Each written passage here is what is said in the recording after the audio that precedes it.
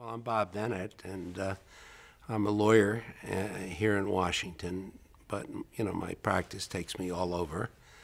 And I handle political type cases, white-collar criminal cases, security cases.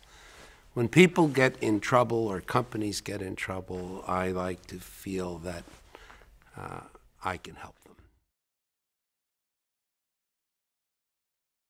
You know, all my cases are not high profile. I mean, I think it's always best if you can keep your clients out of the papers or out of the news, and I work very hard at doing that.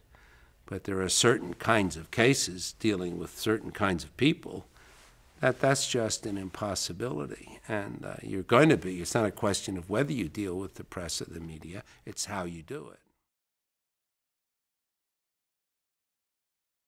I was born in a middle-class family that always pushed the importance of education, and you see the real world when you're a prosecutor. You see, you know, in Washington, a federal prosecutor handled robbery, rapes, murders, as well as the federal crimes because of the uniqueness of the jurisdiction.